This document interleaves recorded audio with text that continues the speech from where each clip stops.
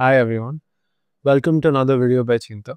I am Rajdeep. Today we look at a problem from the recent TIFR round 2 exam. It was a written exam. The question paper is not publicly available, at least as of now. I wrote the test, so I wanted to share a problem which is completely explainable at an elementary level, and it's very interesting.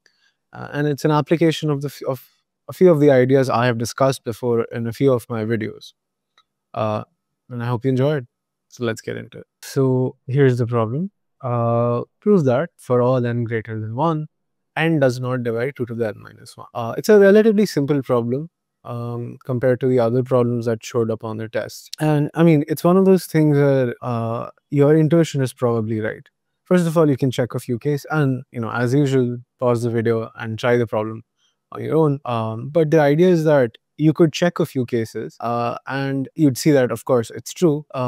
But you also want, so what kind of a statement are you looking at? So, if you argue on the contrary for the sake of contradiction, you're looking at a statement like this, right? Like say this was true. You want to show that this can never be true. But if you do, you are looking at statements that, are sort of connected to Fermat's little theorem or Euler's theorem, right? Since n is not a prime, you really are just looking at Euler's theorem.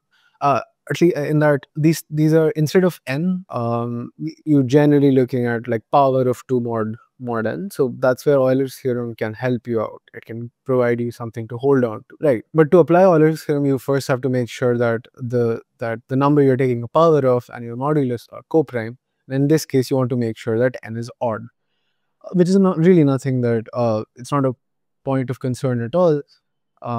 Because the first thing you can say is that n must be odd. Why? Well, because if n was even, then 2 would have to divide this odd number. 2 to the n minus 1 is odd. An even number can't divide an odd number. So that's the first thing you get. And now you can freely apply all of your multiplicative results. So the main thing to notice, like if you take small values of n, is that there's some clash. And the clash, if this was true, there's some clash in that this is true, but this is always true, right? This is always true, and this here is true sort of by contradiction. The thing is that these powers don't really mesh together. Like generally, how can something like this be true?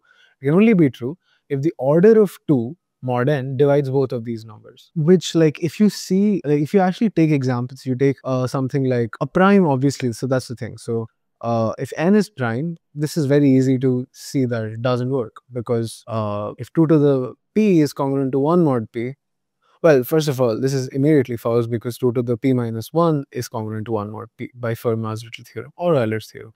And these two can't be simultaneously true because, well, they can't. Because 2 to the p minus 1 congruent to 1 mod p just implies 2 to the p is congruent to 2 mod p. But the thing is, how do you argue in general? So that is where something like n is equal to 9 gives you some clarity. If 2 to the 9 was congruent to 1 mod 9, it would cause some friction with the statement that 2 to the, what is phi of 9? Phi of 9 is, well, since phi of 3 square, generally phi of p to the k is 3. So p to the k minus 1 times 2p minus 1, which is 6. So you know that 2 to the 6 is congruent to 1 mod 9. The thing is, now you can manipulate, right? You can get something weird to work. So in particular, this can give you that. So here's another thing, is that, okay, once you see these things, your immediate urge would be to, can I just divide this? So this will tell me that 2 to the 3 is congruent to 1 mod 9. It's a bit iffy, but we know that inverses work. So this is true because 2 is invertible mod 9. Right? I've covered this in one of my number theory series videos. Since this is true, I can take negative powers of numbers. So 2 to the minus 6 makes sense in that this is 2 to the minus 1, which exists. It's some modulus mod 9. I think in this case, it should be, so 2 inverse is 5 mod 9, right? 5 into 2 is 10, which is 1 mod 9. And so 2 to the minus 6, when I write 2 to the minus 6, what I really mean is this: 2 to the minus 1 to the power 6, or 5 to the power 6.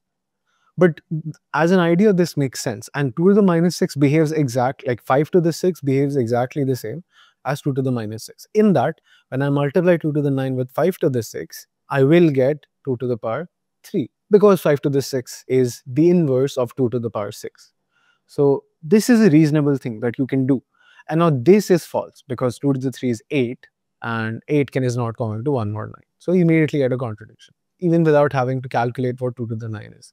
The idea being that you've reduced the power and hence brought your statement to something that you can control. So I'll give you the solution. It's a very simple solution. It's frustratingly simple, actually. We proceed by something that's called strong induction. So for those of you who haven't seen strong induction before, strong induction says that if Pn is, some statement for each natural number, and if it is known, and if the truth of if P1, P2, Pn minus 1 being true are true, if all of them are true, implies P of n is true. This is true for all natural numbers n, then P of n is true for all natural numbers. The idea being that if you know the truth of all the statements, say if you know P1 is true, P2 is true, all the way up to P10 is true, and you can use these statements to prove that P11 is true, then you can keep doing this and eventually prove that all the statement is true for all natural numbers. It's stronger than induction because for normal induction, you only use the truth of P of n minus 1. So P of n minus 1 implies P of n, and you have some base case, and that gives you the full result. Strong induction relies on all the previous, the truth of all the previous values of n. So without wasting time, it's easy to check that n is equal to 2 fails. But like let's not even take that bad example, since 2 is even, right? And we already assume that, like we already showed that even numbers just outright don't work. I can even easily see that n is equal to 3 does not work. In that the statement that n does not divide 2 to the n minus 1 is true for n is equal to 3. It's also true for n is equal to 2. Remember that we're trying to prove this for n greater than 1, right? Because for 1, it obviously works, right? 1 divides anything. So it is true. It's very easy to see that 3 doesn't divide 2 to the 3 minus 1, 7, right? 3 doesn't divide 7. So now assume that P1 is true all the way up to some Pm is true, are all true. You want to show that Pm plus 1 is true. So you want to show that 2 to the m plus 1 is not congruent to 1 mod m plus 1. For the sake of convenience, like let me not have a plus 1. So let me assume that P1 to Pm minus 1 are true. Now I want to show that 2 to the m is not congruent to 1 mod, say it was. For the sake of contradiction, let 2 to the m congruent to 1 mod m. Now, sort of going by the example we just took, it's also true that 2 to the phi is congruent to 1 mod m. Here I'm sort of only inducting on the odd values, like, because it doesn't matter actually, like, you can only induct on odd, like, that's the beauty of induction, that you can sort of make the whatever jump you want to make.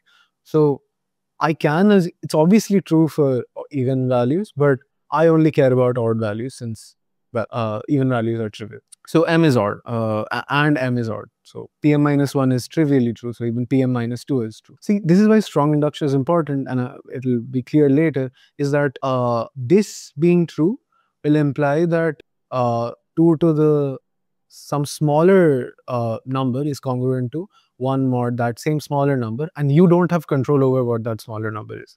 That's why we use strong induction. Regardless, so m is odd. M is odd, and if 2 to the m is congruent to 1 mod m, I know that 2 to the phi m is also congruent to 1 mod m, which implies what?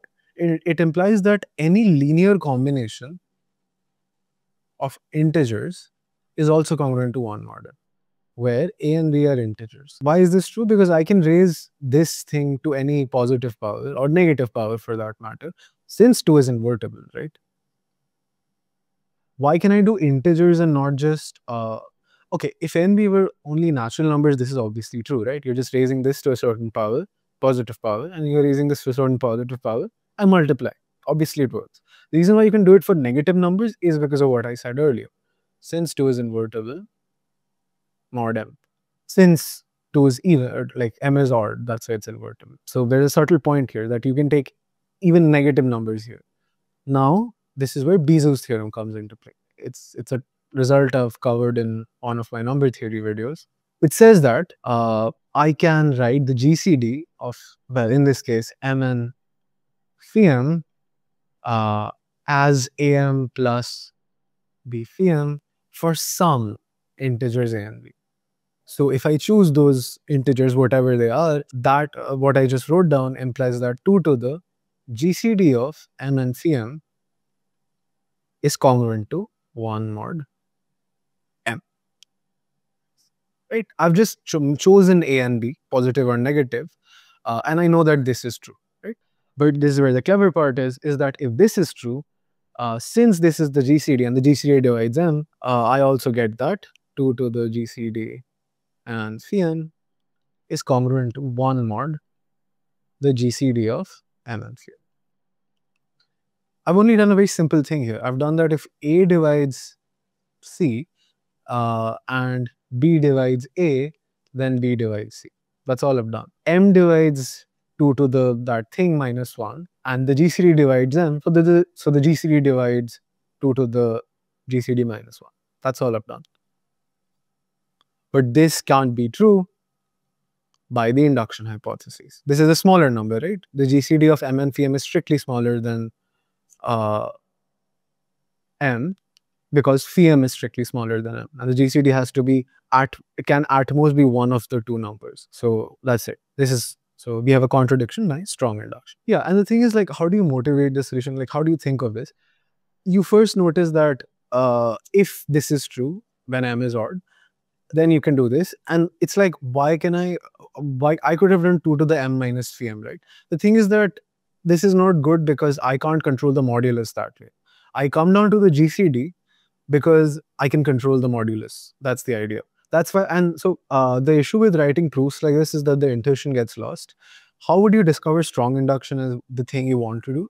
Is that you're using the truth of, it's like the logic actually goes the other way. You assume that this false statement is true, and that gives you a false statement for a smaller value of m. Now that smaller value you can't control, that's why I use strong induction, right?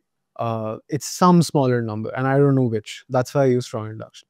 Even though I'm writing the proof as I'm doing strong induction and it works like this, the intuition goes the other way. So I hope that's clear. And yeah, that's the proof. I hope you enjoyed the video. Thank you very much for watching. Bye bye.